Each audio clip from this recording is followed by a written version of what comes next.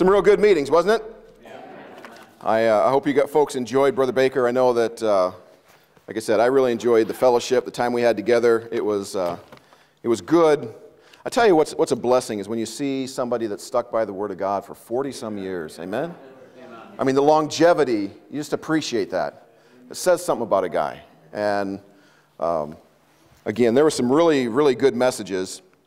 And we've just made it through, obviously, the revival meetings. And I hope that some of you, at some level or another, had experienced a little bit of revival in your hearts. Amen?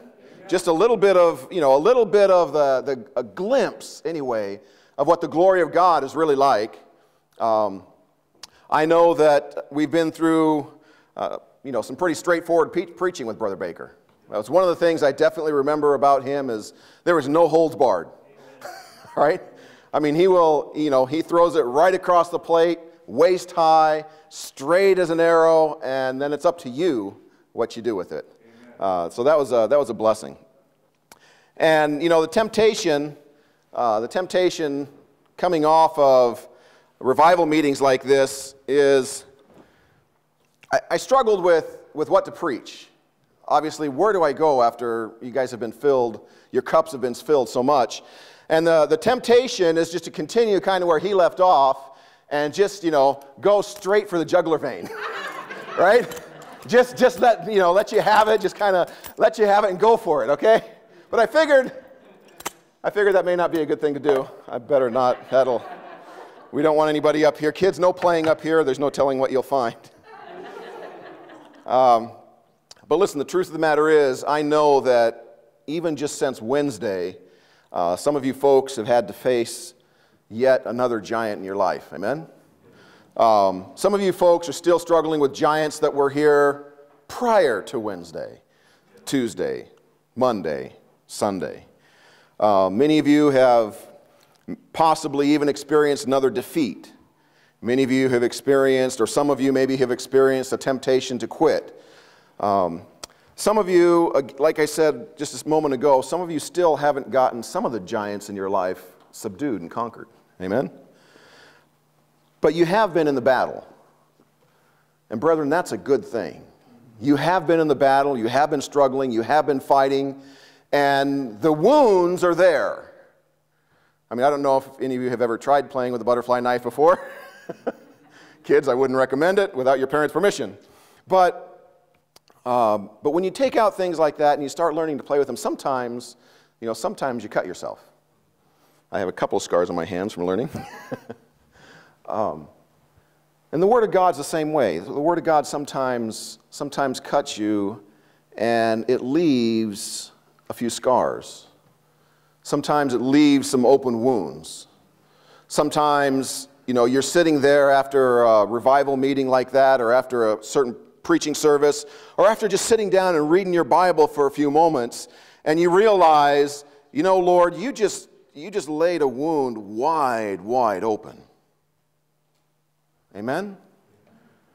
I mean, I don't take this wrong, but I hope that you've experienced that to some degree. So I would like to take just a little bit of time this morning, and again, nothing deep, nothing really theologically high and mighty, but just take a little bit of time this morning to help maybe put a little bit of balm on some of the wounds that you may have, not to soften the impact of what you've been through, but to help heal a little bit. All right? Proverbs 24:16, a familiar verse to all of us, says this. It says, "For a just man falleth 7 times and riseth up again, but the wicked shall fall into mischief." For a just man falleth 7 times and riseth up again. Matthew 18:21, again, the Lord Jesus Christ is talking, and Peter comes to him, and it says, "Then came Peter to him and said, Lord, how oft shall my brother sin against me, and I forgive him? Till 7 times? Well, that makes a lot of sense considering, 7's a great number in the Bible. But you all know the response. Jesus saith unto him, I say not unto thee until 7 times, but until 70 times 7. That is, the Lord Jesus Christ is, no, Peter, you don't get it. It's not just a once in a while type of thing. It is a continuous thing, and I'm not even suggesting that 491 is too many, right? The principle is you're going to have to forgive a lot. And it's going to happen over and over and over. And things are going to happen. Listen, you're going to be wounded. You're going to suffer defeat in this Christian life. You're going to face failure in this Christian life. And if you stop and think about those two passages of Scripture that I just read, listen, it would help you if you would remember that the just man in Proverbs 24 did fall. Right? I mean, we don't think about that a lot of times. We always concentrate and focus on getting up again, keeping the battle going. And that's good because that's what we need to sustain ourselves. But the just man in Proverbs 24 did fall those 7 times. Right? In Matthew, listen, Peter is supposed to forgive his brother 490 times, right? Again, metaphorically, I take that to a certain extent. But when you think about that, remember the other side of the coin, that is this. There is a brother somewhere that 490 times has sinned. Right? I mean, we always look at those passages of Scripture and we look at it from our perspective as in, oh no, I have to forgive them again. Oh no, I have to forgive them again. Oh no, I have to forgive them again. And I'm not going to do that 490 times because we'd be here all afternoon and it'd get really boring if I did it even once or twice more. But the flip side of the coin is somebody is the one committing that transgression that needs to be forgiven of. And it says a brother 490 times. Now, I don't know which of the two people you are here this morning. That is the one that's being asked to forgive 490 times, or if you're the one that is making the transgression 490 times. You ever think about that? Which one am I? But the truth of the matter is, you're probably both. Amen? The truth of the matter is, you are probably both. And there's a very good reason for that, and I'll tell you why. Because the Lord knows that if you're the one committing the transgression, and you're the one making the mistakes, and you're the one causing somebody else that kind of aggravation and dilemma, listen, you should then be much more empathetic when you need to forgive somebody else. Amen? I mean, it's good for you to open up and see those things. Like I said, the reason you experience both is the Lord wants you to see very plainly that if somebody has to forgive you time and time and time again, it's only right and it's only just and it's only fair and it's only reasonable that you would be expected to and asked to forgive somebody else that many times. Amen? Amen? Just a very simple thing. It's not too much to ask. General Robert E. Lee, of course, Confederate general, there's a book that was written about him, and it's reported in one of those books that there was a lady in Kentucky that General Robert E. Lee visited. And this lady took him to her plantation, to her house, and she was very, very angry and very upset. And she took General Lee to what was left of a huge tree that used to be in her yard. And this tree had just been battered and beaten down with cannon fire and gunshots. I mean, the branches were just almost non-existent. The trunk was almost torn apart. And she looked at General Lee for a word to condemn the North, or at least sympathizing with her loss. And after a brief silence, General Lee said to her, he said, "Cut it down, my dear madame, and forget it. It is better to forgive the injustices of the past than to allow them to remain. Let bitterness take root and poison the rest of our lives." My brother, that's some pretty good advice. Amen? That's some pretty good advice. Listen, turn in your Bibles, if you will, to Psalm 63. Psalm 63.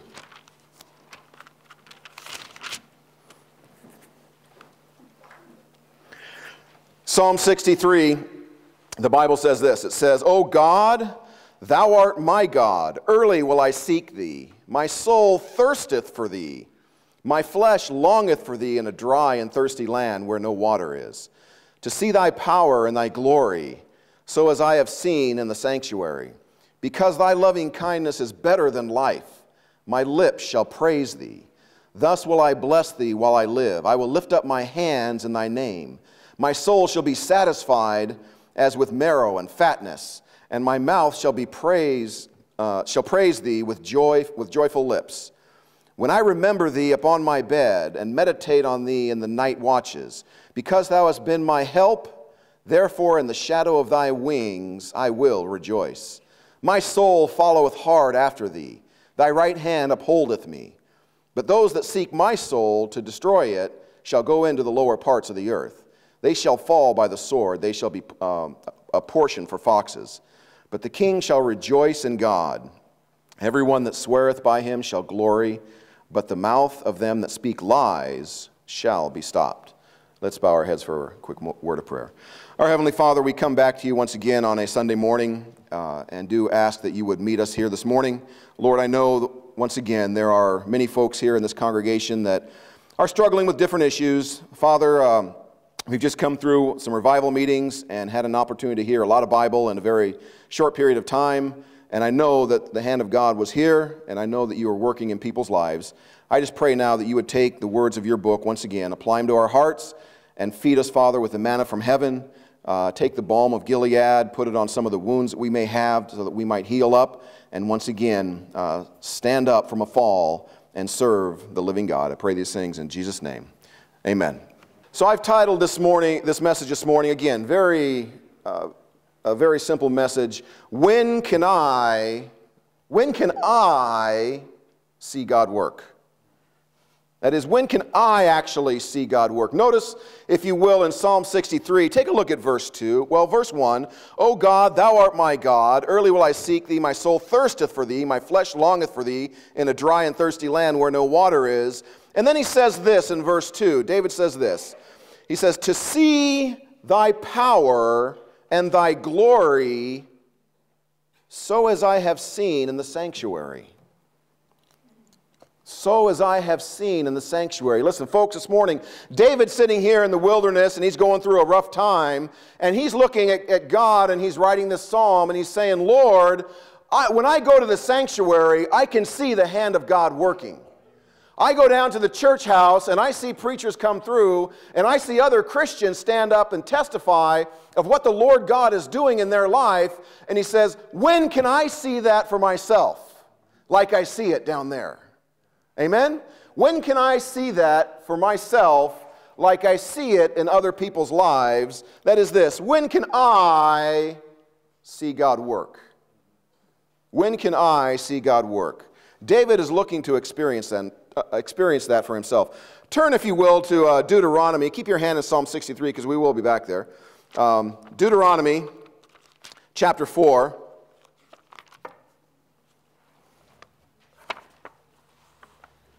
Deuteronomy chapter 4, Moses, the children of Israel are getting ready to go into the promised land, and Moses is kind of giving them a reaccount of just some charges and things to think about. And Deuteronomy chapter 4 starts off by saying, Now therefore, hearken, O Israel, unto the statutes and unto the judgments which I teach you, for to do them, that ye may live and go in and possess the land which the Lord God of your fathers giveth you. Ye shall not add unto the word which I command you, neither shall ye diminish aught from it, that ye may keep the commandments of the Lord your God which I commanded you. Your eyes have seen what the Lord did because of Baal Peor. For all the men that followed Baal Peor, thy God, hath destroyed them from among you. But ye that did cleave unto the Lord your God are alive, every one of you, this day. Behold, I have taught you statutes and judgments, even as the Lord my God commanded me, that ye should do so in the land whither ye go to possess it. Keep therefore and do them, for this is your wisdom and your understanding in the sight of the nations, which shall hear all these statutes and shall say, Surely this great nation is a wise and understanding people. Look at verse 7. For what nation is there so great who hath God so nigh unto them, as the Lord our God is in all things that we call upon him for. And what nation is there so great that hath statutes and judgments so righteous as all this law which I set before you this day? Only take heed to thyself, and keep thy soul diligently, lest thou forget the things which thine eyes have seen, and lest they depart from thy heart all the days of thy life, but teach them to thy sons and to thy sons' sons. Listen, verse 4 said, listen, you got a chance to see God work, right? Ye that did cleave unto the Lord. You're here this morning, listen, you folks are the ones that maintain and are trying to maintain a relationship with the Lord, right? You're trying to do right. It's a struggle, I know. When can I see God? When can I see God work? Listen, when can you see God work? Listen, these folks in Israel, Moses reminded them, listen, you're the ones that clave to the Lord. You're the ones that stuck it out. You're the ones that kept going. And then he said this down in verse 7. He said, for what nation is there among you that has a God that is so great? What nation is there so great because of God? Well, listen, you folks here, if you're saved this morning, you're the body of Christ. Amen. Right? You're a peculiar people to the Lord God himself. Listen, what people is there among you, besides you, that has a God that is so great? Right? When can I see God work? Listen, we have all the benefits of the Bible. We have all the benefits of a risen Savior. We have all the benefits of a God that created the universe. Amen. You say, when can I see God work? Right? When can I see it? I know if I go down to the sanctuary, I'll see it. I know if I look at other Christians and look at their lives, and I look at them, and sometimes even there's a little bit of envy, and you look at them and you go, oh, man, how come the Lord doesn't treat me like that? How come I don't get to see the Lord work in my life like I see him work sometimes in somebody else's life? It's a common problem we all have. Turn back to Psalm 63. When can I see God work? When can I see God work? When is he going to do for me what I see him do when I go down to the sanctuary? All right? That's a good question, brethren. And just three simple things that hopefully will help you out a little bit. Like I said, nothing real deep, just something to think about. Take a look at Psalm 63 once again.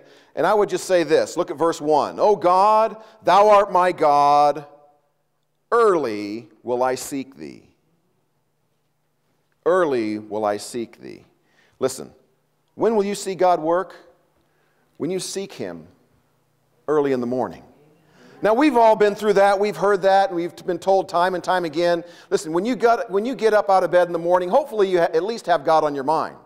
Hopefully you wake up in the morning and you go, Lord, thank you, help me for another day. Just, help me to get through this day and do what I need to do and, keep me safe on the roads. Hopefully you take a few moments and get your Bible out and look at a little bit of Scripture, even if it's just a little bit. And I'll be honest with you, sometimes in the mornings when I'm in a rush and I sleep late, because I've got to be to work at 6:30, sometimes I take my phone with me. Listen, I'll sit down at work, pull up my phone, and read my Bible. Amen? Listen, we don't even have to have the embarrassment of lugging around a great big old black Bible. Ha ha, look at me, world, I'm a Christian. No, we got a little phone. We can just go, everyone thinks you're looking at Facebook. You don't even have to be embarrassed about it anymore, right? But listen, I hope you just take a little bit of time and just look at it and just say, okay, Lord, give me something here this morning. You say, when can I see God work like I see him work down at the sanctuary? I tell you when you can see God work, when you just take a little bit of time and seek God early in the morning. Right? You'll notice your day will go a lot better. You'll notice there'll be a little bit of invigorating influx of the Spirit of God, and it'll help you through some of those rough times in the day. When can I see God work? Well, I'll tell you when you can see God work. When you just take a little bit of time to seek him early in the morning. Proverbs 18:17 says, I love them that love me, and those that seek me early shall find me. What a promise that is. I mean, you're going through a rough time. You got the wounds from the revival meetings. You got the wounds from things going on in life. You got the wounds from reading your Bible, and you saw you in there again this morning. That's always rough to deal with. Hey, listen, seek the Lord early. And he says, if you seek me, you'll find me. The Lord, listen, the Lord is just sitting there waiting to help you. But so often we go on about our business, about our day, and we don't give the Lord a second thought. Because I got to hurry. I got to eat breakfast. I got to get through traffic. I got to get my work started. I got to get this accomplished. I got to go. I got to run. This is important. This is really, really important business. I can't get through the day until I get all these tasks done that my supervisor assigned me. And you forget about God. And then you wonder why you don't see him work. You wonder why you have to go to the church house to see him work in somebody else. When can I see God work? I'll tell you what, if you just give him an opportunity, you just seek him early. Just seek him early. You'll see him work. Amen. I don't have a real long time. I need to get moving, but I'll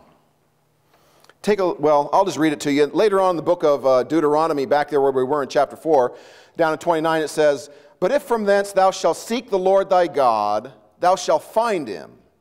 If thou shalt seek him with all thy heart, with all thy soul. When thou art in tribulation, and all these things are come upon thee, even in the latter days, if thou turn to the Lord thy God, notice it said, even in the latter days. That means even when everything's been a mess for quite a while. Even in the latter days, if thou turn to the Lord thy God, and shall be obedient unto his voice, for the Lord thy God is a merciful God. He will not forsake thee, neither destroy thee, nor forget the covenant of thy fathers, which he sware unto them. Listen, you want to see God work for yourself? Take a little bit of time to just seek him early. All right? Early in the morning. I'll tell you when else. Seek the Lord early when the problem starts. I mean, it just kind of goes to make sense. Don't wait until the problems become so large and so overwhelming that you're pressed down with all of that weight and you can't figure out how to get out of this mess.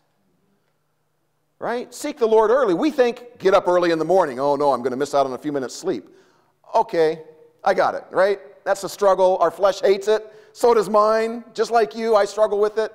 Seek the Lord early, but listen, there's another application. Seek the Lord early in the problem. I mean, just as soon as things start going wrong, start looking to God for an answer, right? I mean, David sought the Lord early, and listen, the longer you wait, the more difficult it is. You know that by experience, don't you? Don't you? The longer you wait, the tougher those problems get, the more you're inclined to look somewhere else. Why is it that we always just wait to the last minute? I mean, most Christians, listen, we want to solve the problem ourselves. We wait, we delay, and finally, if things get really, really, really, really bad, then we'll pray about it. Listen, the principle is seek the Lord early. Doesn't matter what it is. It doesn't matter how small the problem is or how small you think the problem is, because small problems turn into big problems. I don't know if I ever told you about one of my diving stories. I don't have time to tell it to you today. I'll use it on a different message. But small problems turned into some big problems. All right? I mean, big enough problems. When I got out of the water, I didn't know whether I wanted to get back in the water or not. All right? Listen, seek him early. When can I see God work? Like I see him work down at the sanctuary? When I'll take a little bit of time and just seek him early. Right? Early in the morning. Start your day off right. But listen, early in the problem as well. Right? Listen, before you go on a trip, pray and ask the Lord for safety. Don't wait till the tire goes flat. Right? And if the tire does go flat, don't think it's because you didn't pray. Unless you didn't. No, I'm just kidding. Seek the Lord early.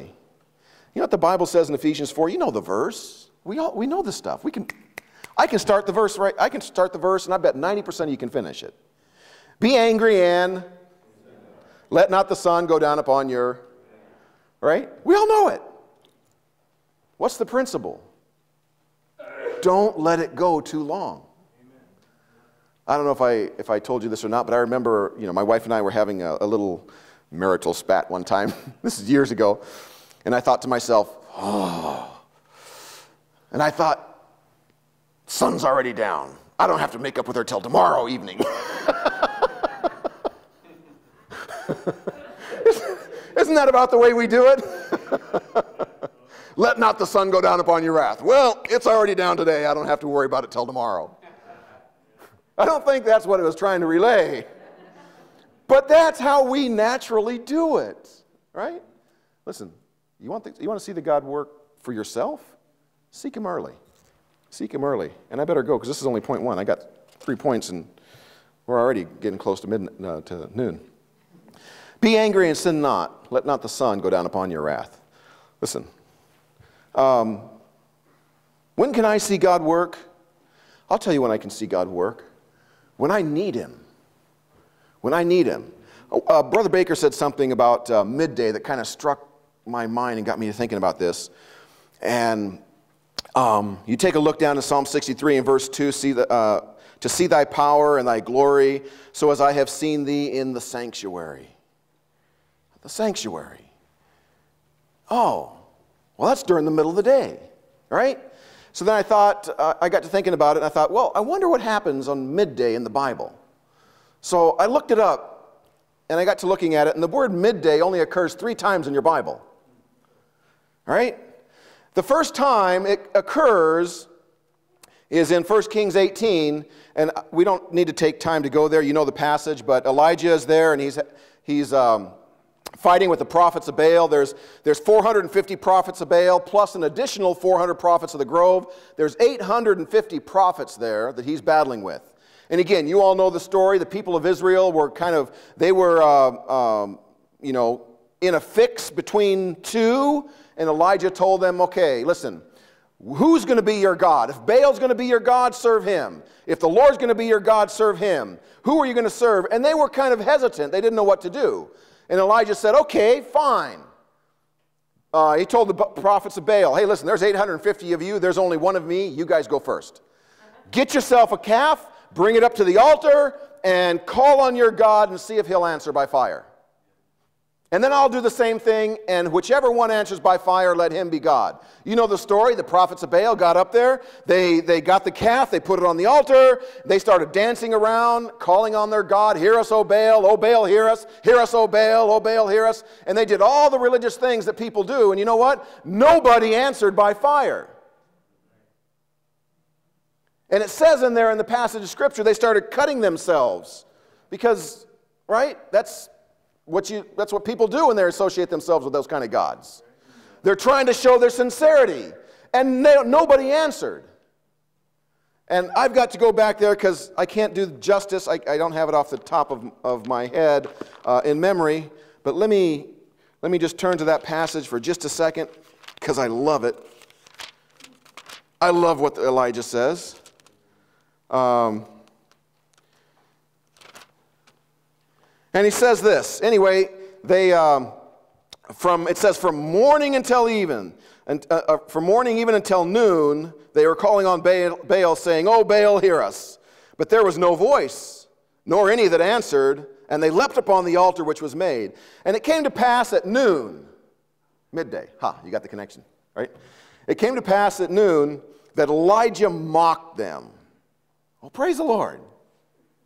Now, we're told in today's society this is not a good thing. We don't want to offend them. Right? But Elijah mocked them and said, "Cry aloud, for he is a God," small g. Either he is talking, he's on the cell phone, or he's pursuing, or he's on a journey, or peradventure he sleepeth and must be awakened. I love that. I love that. Elijah mocks them. And of course, nothing happened. They were after the wrong God. Then Elijah gets out there, you know the story, put all the water on the altar and covered the bullock with barrels of water. And he stood back, and the Lord answers Elijah by fire. And it said in there it was noon, but a little later on in the passage it uses the word midday. Listen, when can I see God work? You need him at midday when you're in the middle of a battle. Elijah was out there getting ready to fight those prophets of Baal, and he had a contest going. I mean, God's reputation was at stake, right? And the heathen did everything they could do, and there was no one to answer. Why? Because God wouldn't let him. Amen. Don't you know Satan was chomping at the bit, waiting to do something? Amen. And the Lord told him, nope, not today. Amen. I tell you, when can you see God work? Listen, you need him early in the morning, but you need him at midday. Not only when you're in a battle, but when you return. When you return. In Nehemiah chapter 8, he read unto them therein before the street that was before the water gate from the morning until midday before the men and the women. Again, you know all the story. The children of Israel had been in captivity for 70 years. They came back to Jerusalem. They started building the wall around Jerusalem. Then they started building the temple. And Ezra gets up and he starts reading the scriptures, reading the Bible from morning until noonday to all the people. They returned to the land. They returned to the land, sat there and listened to the Word of God read until midday. Listen, when can you see God work? When you give him a chance early in the morning, when you give him a chance early on in the problem. But you can see God work in the midday when you're in the middle of a battle and you need for him to answer you. And you can see God when you finally get to the place during the middle of the day when you return to where you should have been at the beginning. Those children of Israel had been gone out of that land into captivity because of their own transgressions, because of their own sin, but they finally made it back. And they sit down, and at midday, Ezra's up there reading the scriptures, and you know what? They had a chance to see God work. And he'll work for you. He will. He'll work for you. When you need him in the middle of things, in the midday, when you need him in battle, listen, when you finally get around to realizing that you, like the children of Israel, need to return to the land that you came from, that's when you'll see him work. That's when you'll see him work. The people that were still back in Babylon, they didn't see it because they didn't return. Again, when can I see God work? Listen, you see him work early, you see him work at midday. And then the one that prompted me with this is, listen, you can see the work, you can see the God work in midday if you're lost here. This is the reference that Brother Baker made in Acts 26. Of course, it's Paul on the way to Damascus, and he's giving his testimony. And he said, "At midday, O king, I saw on the way a light from heaven, above the brightness of the sun, shining round about me and them which journeyed with me."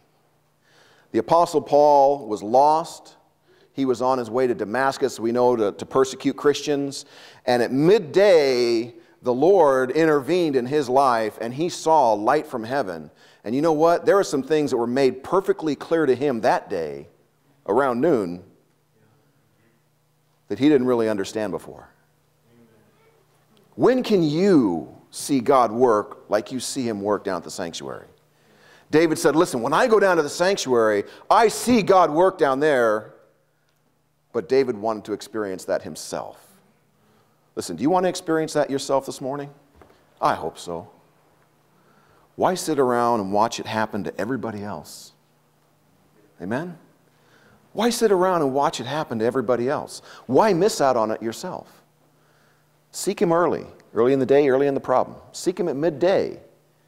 Listen, when you're in the middle of a battle, he'll show up like he did for Elijah. When you return, when you finally return, you've been in captivity for a while. 70 years is a long time to be in captivity. When you finally return, the Lord will be there and he'll show up. And if you're lost, like Paul on the road to Damascus, listen, the Lord will show up and he'll be a bright light. There's a story that's told about a gentleman, his name is Ernest Gordon, And if you remember the bridge on the River Kauai, the American soldiers, and this guy was Scottish, but he was a soldier and he was in captivity under the Japanese. And they were forcing them to build this bridge. So you had all these prisoners, that were being abused viciously. And they were marching the prisoners back to the camp one day after working, and they stopped and they did a check. And they did a count on the number of shovels that was supposed to be in the group. And they counted, and they were 1 shovel short. And the Japanese were furious at the prisoners because they had lost or were hiding or had stolen or had thrown away or whatever. They were furious because that shovel was missing.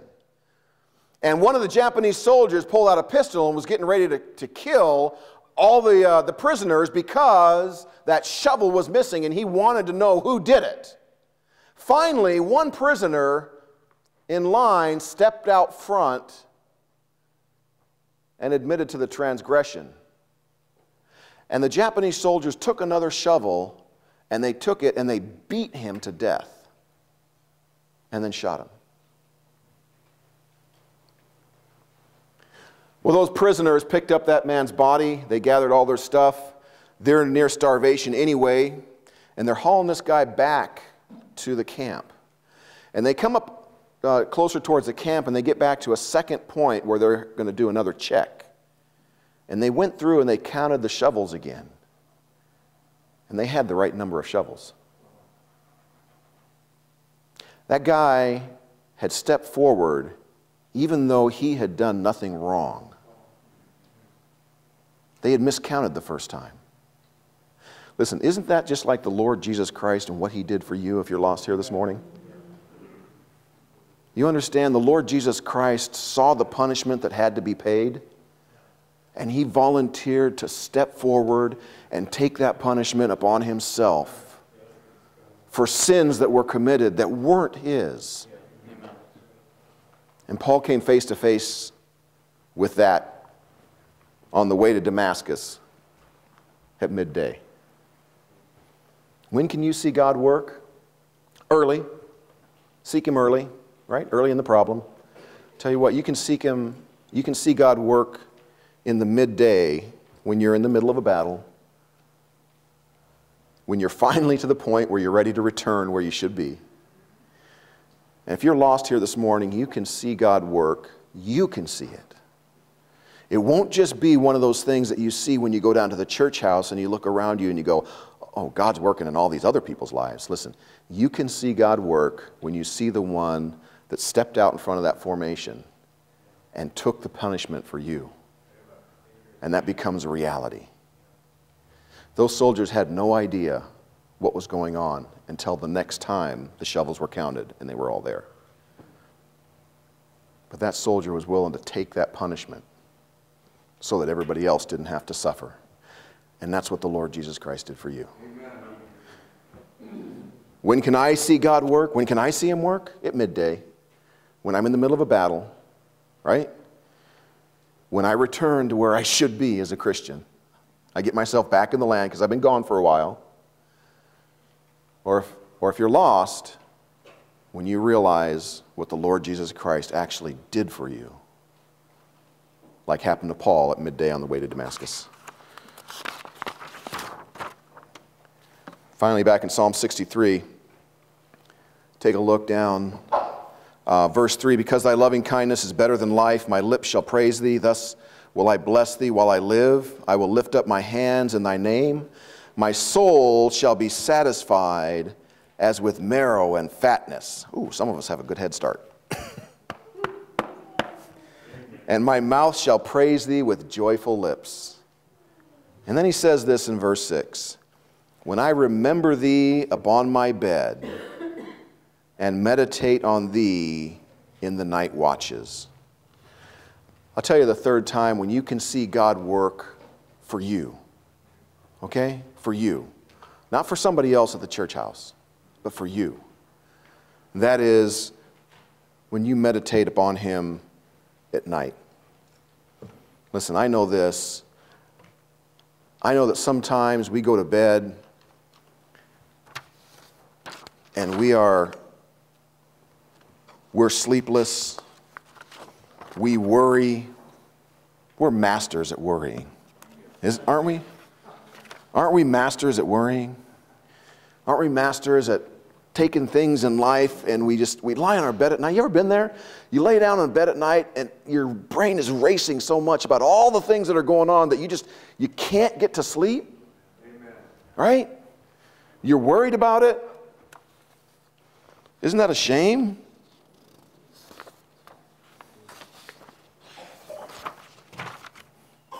Listen, when you're sleepless at night,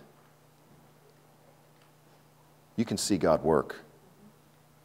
Psalm, I don't have time to go through a bunch of it, but if you get a chance, take a look at Psalm 77. But in 77 verse 6, it said, I call to remembrance my song in the night. I commune with my own heart, and my spirit made diligent search. David's sitting there in the middle of the night worrying about things. And you know what he did? He sought the Lord in the middle of the night when you're worried. You're lying there in your bed, you can't get asleep. You say, how can I see God work? I'll tell you what, when all the cares and the pressures are on top of you and you can't even sleep, listen, seek the Lord. Right? Go find the Lord. Get a hold of the Lord. Ask the Lord to give you some reprieve.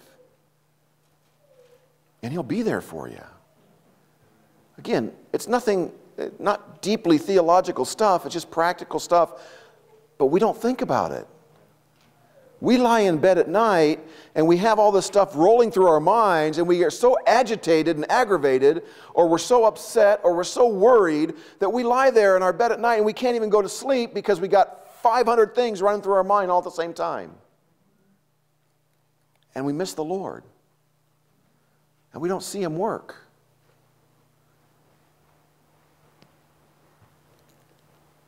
Because we don't seek Him. Mary Crowley said this. She said, every evening I turn worries over to God. He's going to be up all night anyway.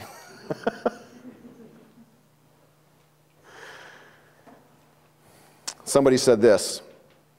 It says this. It says, worry is wasting today's time to clutter up tomorrow's opportunities with yesterday's troubles. That's pretty good. Think about that for a second. Worrying is wasting today's time to clutter up tomorrow's opportunities with yesterday's troubles. You know what Psalm 127:2 says? It says this. It says, it is vain for you to rise up early, to sit up late, to eat the bread of sorrows. For so He giveth His beloved sleep.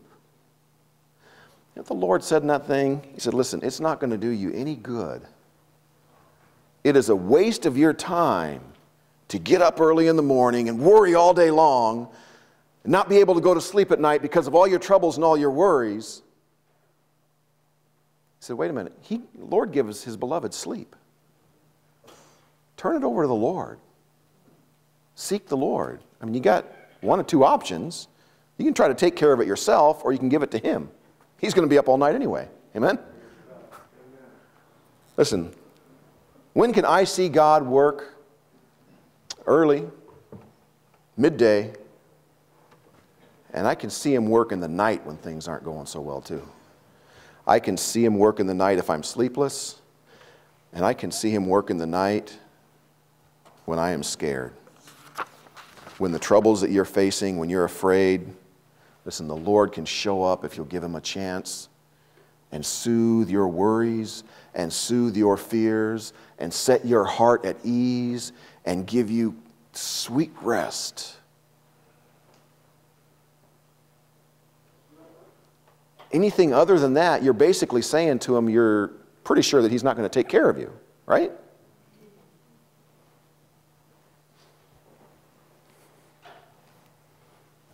For several years, a woman had been having trouble getting to sleep at night because she was afraid that a burglar was going to come in and rob the house. One night, her husband heard a noise in the house, so he went downstairs to investigate. When he got there, he did find a burglar. Good evening, the man said. I'm pleased to see you. Come upstairs and meet my wife. She's been waiting for you for 10 years now.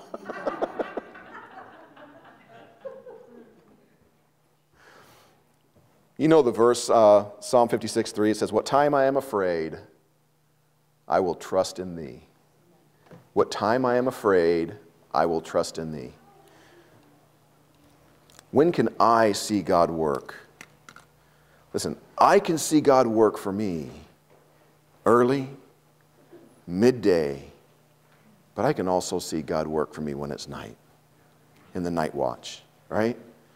When I'm sleepless and worried, listen, casting all your cares upon him, for he careth for you. I mean, it sounds easy to quote the verse. A little more difficult to do in reality. But you got to be able to get to the place where you say, Lord, this is more than I can handle. This is more than I can take care of here tonight. It's beyond me to control. It's up to you. Whatever happens, happens. Help me to get some sleep. Right?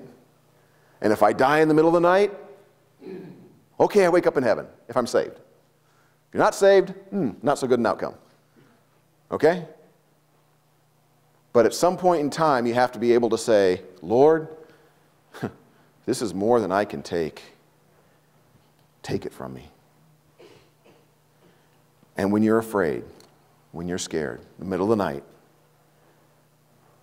and those fears run through your mind, and you're convinced that everything in the world is going to go bad, that nothing is going to be good for you, and you convince yourself that all these terrible things are going to happen, listen, that's the time when you need to get with the Lord. Seek his face. At what time I am afraid, I will trust in thee. When can I see God work? Right? When can I see God work? Listen, you can see God work if you will get up early. Get in your Bible early. Spend some time in prayer. Okay, pray on the way to work in the car with your eyes open. Okay? Let me throw that caveat in there. Pray on your way to work. Get the Bible on your phone. Look at your phone. Read through some Bibles. No one will even know it. But spend some time with the Lord. Get something from him early. Don't wait. The longer you wait, the more things are going to build up. Right? Seek him early in the problem. Listen, you need him at midday when you're in the middle of a battle like Elijah was. Right? You need him at midday like the children of Israel when they got back into the land. When you've been gone and the Lord has finally impressed upon you that you need to return to the place where you ought to be. Right? He'll be there for you waiting. You need him at midday if you're lost, like Paul on the road to Damascus. That light that he looked up at was brighter than the sun. And he knew, this is God talking with me. And listen, if you're lost here this morning, God will show you, I'm talking to you. Amen? I'm talking to you. And you need him in the night because of worries and troubles that you face. You've got to get to the point where you can turn them over to the Lord, and because of fears that you battle with and fears that you face, you've got to get to the place where you realize the Lord is going to take care of me. Listen, I can sit here and come up with all kinds of possibilities of how bad things are going to be tomorrow or next week or for the rest of my life. Right? I can think of all kinds of things that are going to go wrong. And if I let my mind think on those things, right? What does the Bible say? Think on things which are good, right? Think on these things. Because your mind can control where your attitude goes. And if you think on those things and you don't let the Lord in to take care of them, where do you expect it to go? The devil will take it and run with it. But if you want to see God work for you, seek him early, seek him in the midday, and seek him at the night. and He'll be there for you. Amen? He'll be there for you. I don't know what you faced, coming through revival. I don't know what, things the Lord's been dealing with you on, maybe for 6 minutes, maybe for 6 years. But I know how to find the right balm to get those things healed up. That's how you do it. Let's bow for a word of prayer. Our Heavenly Father, we thank you once again for a chance to be back here on a Sunday morning. Lord, your Bible is so good. It gives us so many answers to our troubles and our trials. And Lord, I just pray now that you would apply the balm of Gilead to each and every individual that's here. Father, as we get into this book, as we hear preaching, as we analyze ourselves, sometimes it's hard, Father, to accept the things that we see. But Lord, in the long run, you care about us. In the long run, just like for Israel, Father, you're sitting right there waiting for us to seek you. And you've promised us that if we'll seek you with our heart, that you would be there and we would be able to find you. Lord, I cling to that promise here this morning, and I pray that each and every individual here does as well. If there's somebody here who's never trusted the Lord Jesus Christ as their Savior, Father, I pray that you'd give them a heart to seek you for salvation. That, Lord, has to be the first and primary goal of their life, really. But Lord, for other Christians here who just struggle with daily battles, and some minor, some pretty severe, Father, give us a heart to seek you early, before things get out of hand. Seek you in the midday for battles, and to seek you at night, Father, when we lay our head on our pillow in bed, and we have trouble sleeping because we're worried or we're afraid. Help us, Father, to seek your face in that circumstance as well. And Lord, I pray that you'd bless your people here this morning, deal with their hearts, and Father, you'd watch over and protect. I pray these things in Jesus' name. Amen.